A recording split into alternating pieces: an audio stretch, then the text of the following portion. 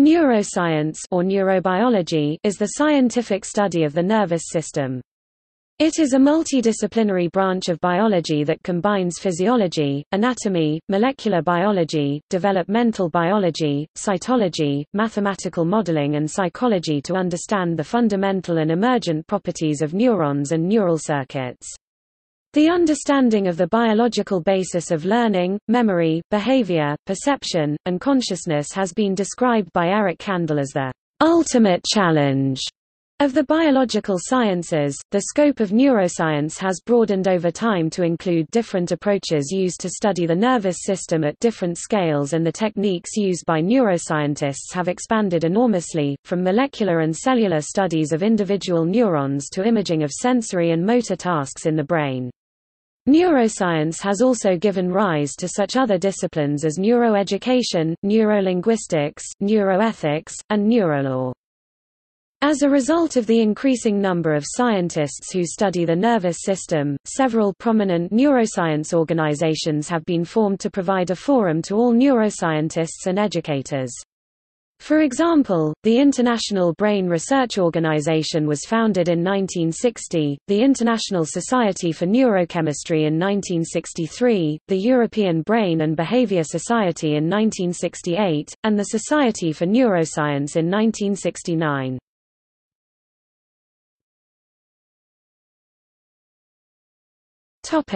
History. The earliest study of the nervous system dates to ancient Egypt. Trepanation, the surgical practice of either drilling or scraping a hole into the skull for the purpose of curing headaches or mental disorders, or relieving cranial pressure, was first recorded during the Neolithic period. Manuscripts dating to 1700 BC indicate that the Egyptians had some knowledge about symptoms of brain damage. Early views on the function of the brain regarded it to be a cranial stuffing of sorts. In Egypt, from the late Middle Kingdom onwards, the brain was regularly removed in preparation for mummification. It was believed at the time that the heart was the seat of intelligence. According to Herodotus, the first step of mummification was to take a crooked piece of iron, and with it draw out the brain through the nostrils, thus getting rid of a portion, while the skull is cleared of the rest by rinsing with drugs. The view that the heart was the source of consciousness was not challenged until the time of the Greek physician Hippocrates. He believed that the brain was not only involved with sensation—since most specialized organs, e.g., eyes, ears, tongue, are located in the head near the brain—but was also the seat of intelligence. Plato also speculated that the brain was the seat of the rational part of the soul. Aristotle, however, believed the heart was the center of intelligence and that the brain regulated the amount of heat from the heart. This view was generally accepted until the Roman physician Galen, a follower of Hippocrates and physician to Roman gladiators, observed that his patients lost their mental faculties when they had sustained damage to their brains. Abulcasis, Averroes, Avicenna, Avenzoar, and Maimonides, active in the medieval Muslim world, described a number of medical problems related to the brain.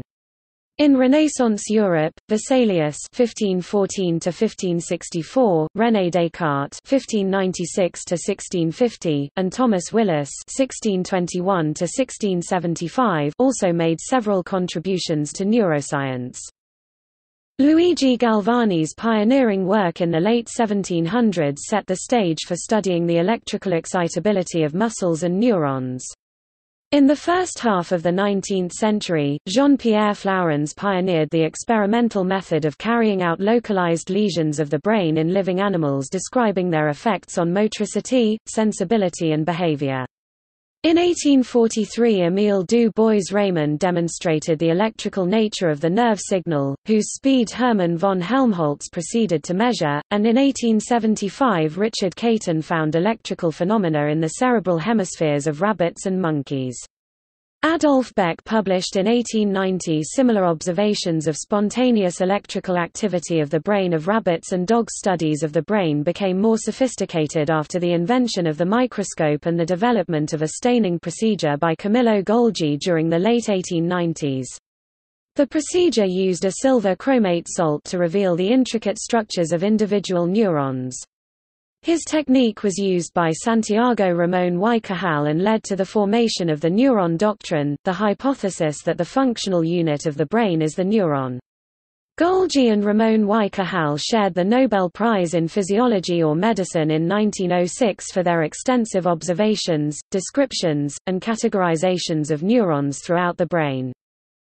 In parallel with this research, work with brain-damaged patients by Paul Broca suggested that certain regions of the brain were responsible for certain functions. At the time, Broca's findings were seen as a confirmation of Franz Joseph Gall's theory that language was localized and that certain psychological functions were localized in specific areas of the cerebral cortex. The localization of function hypothesis was supported by observations of epileptic patients conducted by John Hewlings Jackson, who correctly inferred the organization of the motor cortex by watching the progression of seizures through the body. Carl Wernicke further developed the theory of the specialization of specific brain structures in language comprehension and production.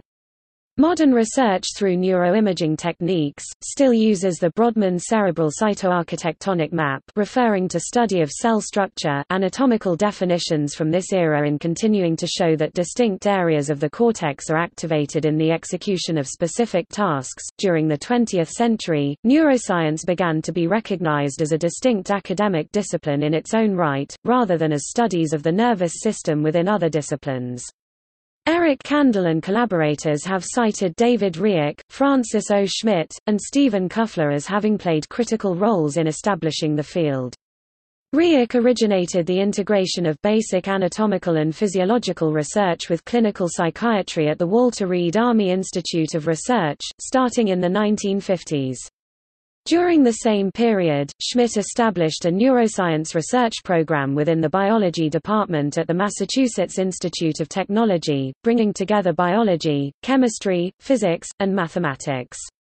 The first freestanding neuroscience department, then called psychobiology, was founded in 1964 at the University of California, Irvine by James L. McGaw. This was followed by the Department of Neurobiology at Harvard Medical School, which was founded in 1966 by Stephen Kuffler. The understanding of neurons and of nervous system function became increasingly precise and molecular during the 20th century.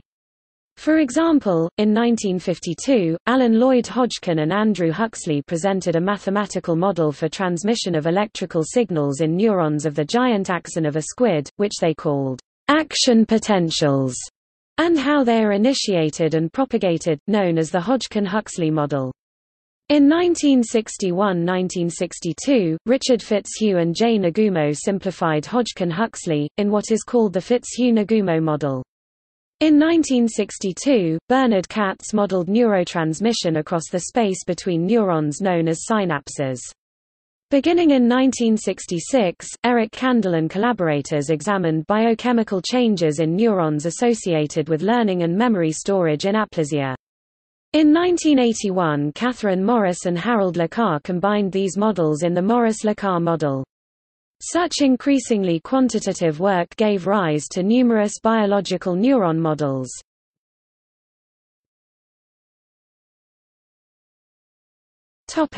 Modern neuroscience.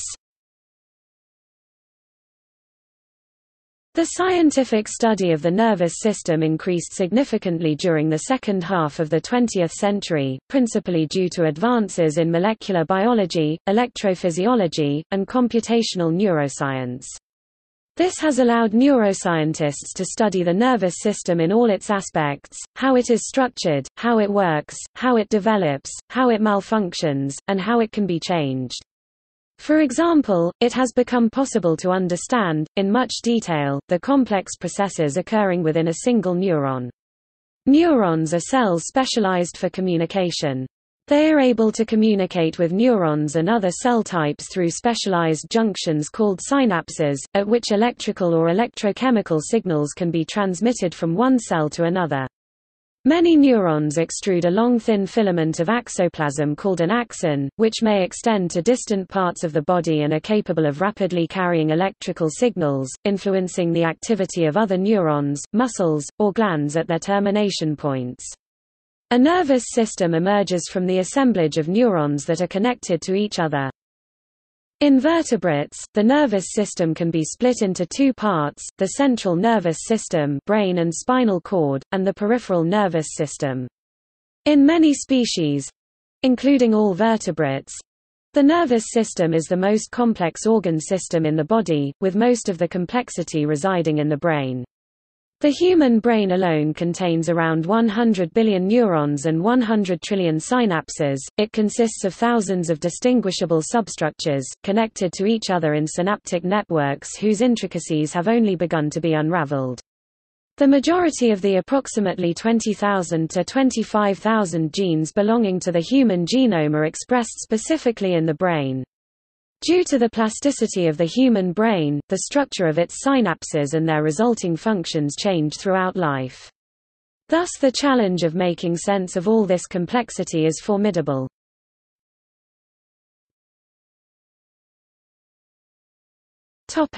Molecular and cellular neuroscience. The study of the nervous system can be done at multiple levels, ranging from the molecular and cellular levels to the systems and cognitive levels. At the molecular level, the basic questions addressed in molecular neuroscience include the mechanisms by which neurons express and respond to molecular signals and how axons form complex connectivity patterns. At this level, tools from molecular biology and genetics are used to understand how neurons develop and how genetic changes affect biological functions.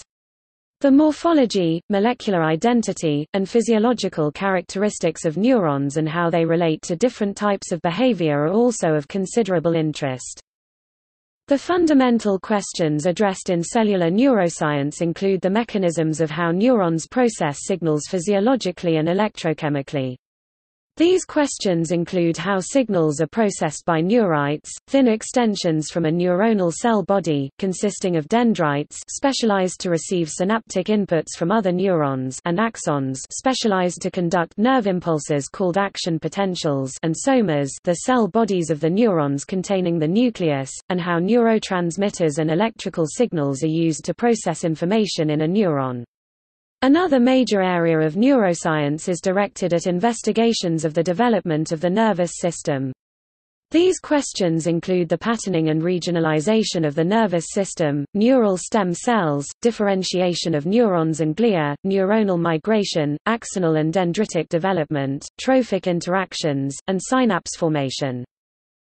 Computational neurogenetic modeling is concerned with the development of dynamic neuronal models for modeling brain functions with respect to genes and dynamic interactions between genes.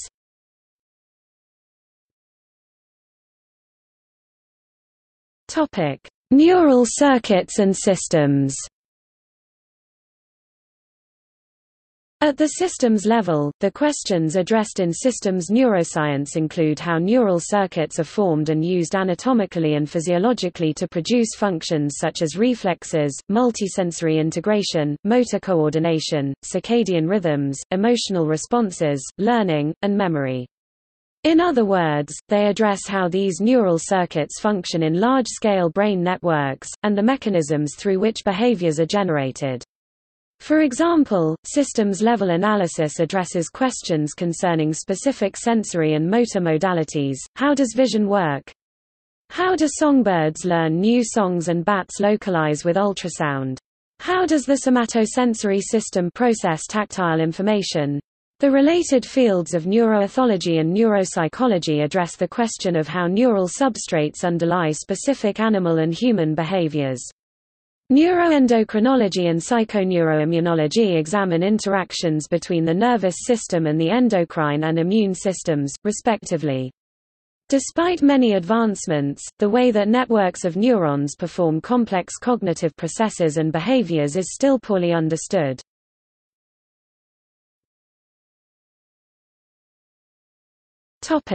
Cognitive and behavioral neuroscience.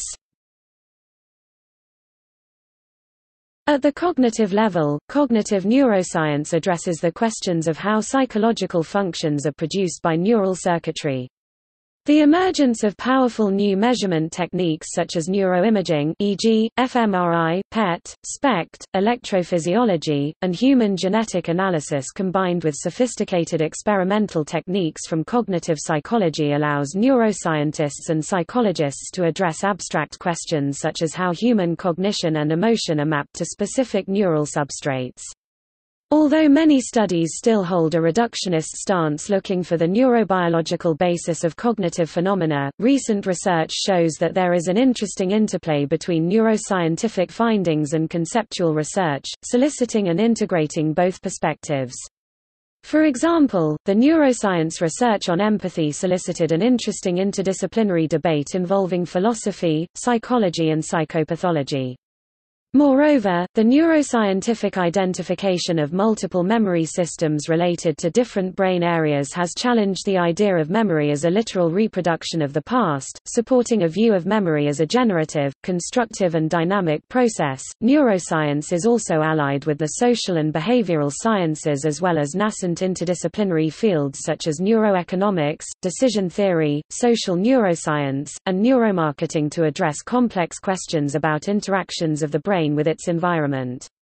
A study into consumer responses, for example, uses EEG to investigate neural correlates associated with narrative transportation into stories about energy efficiency. Ultimately, neuroscientists would like to understand every aspect of the nervous system, including how it works, how it develops, how it malfunctions, and how it can be altered or repaired.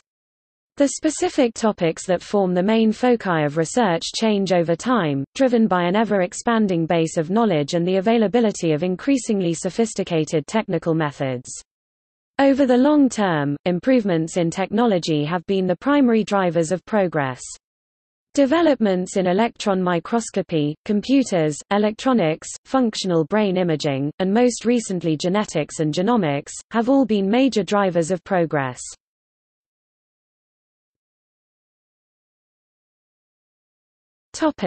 Translational research and medicine. Neurology, psychiatry, neurosurgery, psychosurgery, anesthesiology and pain medicine, neuropathology, neuroradiology, ophthalmology, otolaryngology, clinical neurophysiology, addiction medicine, and sleep medicine are some medical specialties that specifically address the diseases of the nervous system. These terms also refer to clinical disciplines involving diagnosis and treatment of these diseases. Neurology works with diseases of the central and peripheral nervous systems, such as amyotrophic lateral sclerosis and stroke, and their medical treatment. Psychiatry focuses on affective, behavioral, cognitive, and perceptual disorders. Anesthesiology focuses on perception of pain, and pharmacologic alteration of consciousness. Neuropathology focuses upon the classification and underlying pathogenic mechanisms of central and peripheral nervous system and muscle diseases, with an emphasis on morphologic, microscopic, and chemically observable alterations. Neurosurgery and psychosurgery work primarily with surgical treatment of diseases of the central and peripheral nervous systems. The boundaries between these specialties have been blurring recently as they are all influenced by basic research in neuroscience. Brain imaging also enables objective, biological insights into mental illness, which can lead to faster diagnosis, more accurate prognosis, and help assess patient progress over time. Integrative neuroscience makes connections across these specialized areas of focus.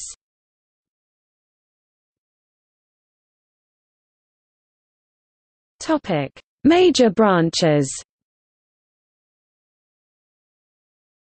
Modern neuroscience education and research activities can be very roughly categorized into the following major branches, based on the subject and scale of the system in examination as well as distinct experimental or curricular approaches. Individual neuroscientists, however, often work on questions that span several distinct subfields.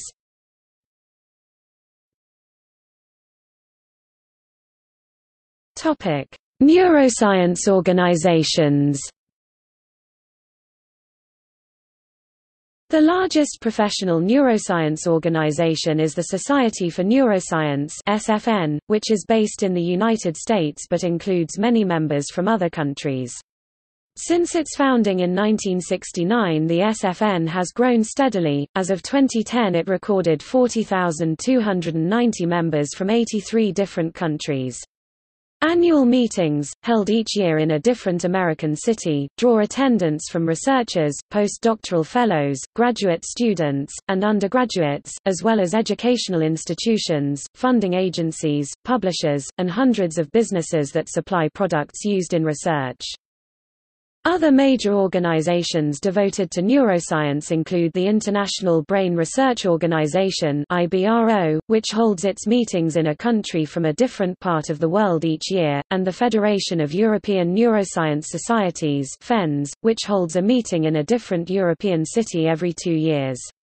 FENS comprises a set of 32 national-level organizations, including the British Neuroscience Association, the German Neuroscience Society Neurowissenschaftliche Gesellschaft, and the French Société des Neurosciences.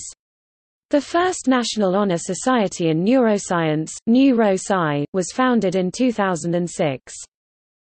In 2013, the BRAIN Initiative was announced in the U.S.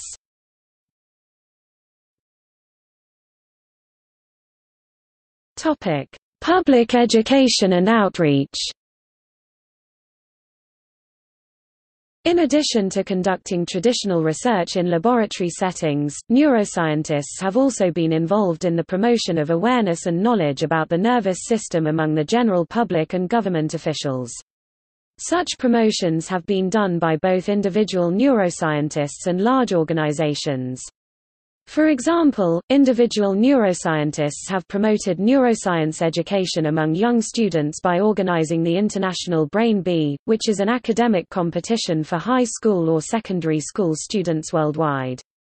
In the United States, large organizations such as the Society for Neuroscience have promoted neuroscience education by developing a primer called Brain Facts, collaborating with public school teachers to develop neuroscience core concepts for K-12 teachers and students, and co-sponsoring a campaign with the Dana Foundation called Brain Awareness Week to increase public awareness about the progress and benefits of brain research.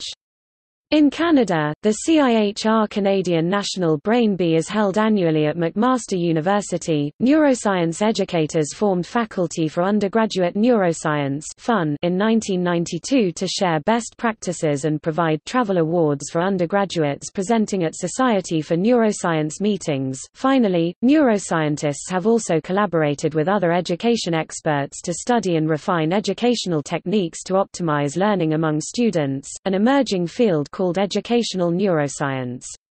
Federal agencies in the United States, such as the National Institute of Health (NIH) and National Science Foundation (NSF), have also funded research that pertains to best practices in teaching and learning of neuroscience concepts. See also